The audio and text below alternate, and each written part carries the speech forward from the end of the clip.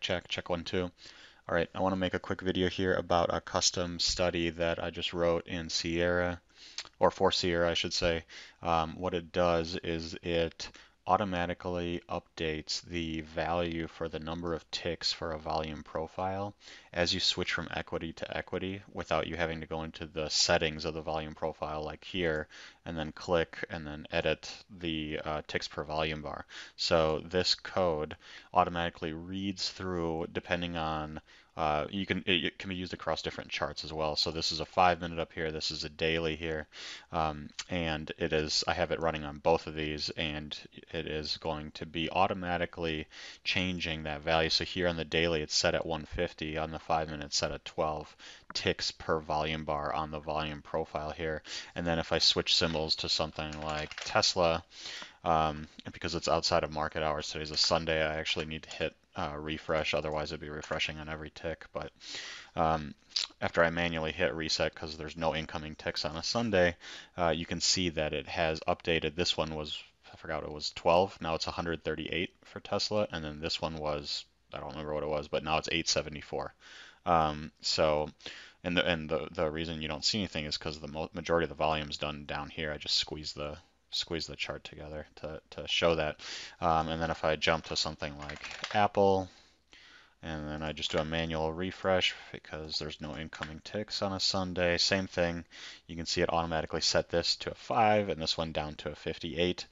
And so just to walk through the code, what it's actually doing is pretty straightforward and simple.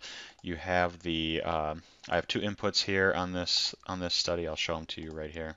The first one is to select the study that you want to be targeting, which is the volume by profile. That's what we want to be targeting. The second one's this magic number multiplier, which controls the thickness of the bars.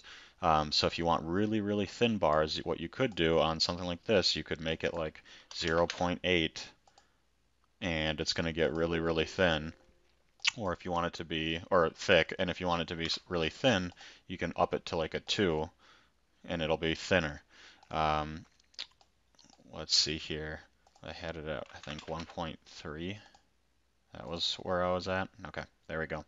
So you can change the thickness of the bars there. Let's just step through. Those are the 2 inputs there. All I'm doing really is grabbing the maximum price value here, minimum price value here. I'm calculating the difference on it, so it's chart dependent because the daily has different values for the max and min than the 5-minute. And I am just dividing that by that magic number multiplier, which I have as 1.3 on these charts for right now. That works for the size of window I'm using. You might need to adjust that a little bit differently. And all it's doing is dividing that by the difference between the high and the low that's displayed on the price scale. That gives us the target number of ticks per bar, which I'm converting to an integer, and then assigning that over to the volume by price study, which is actually a separate study, the actual volume by price study, not the study that I wrote here. So this study is controlling, automatically changing the volume by price settings as I switch from symbol to symbol to symbol.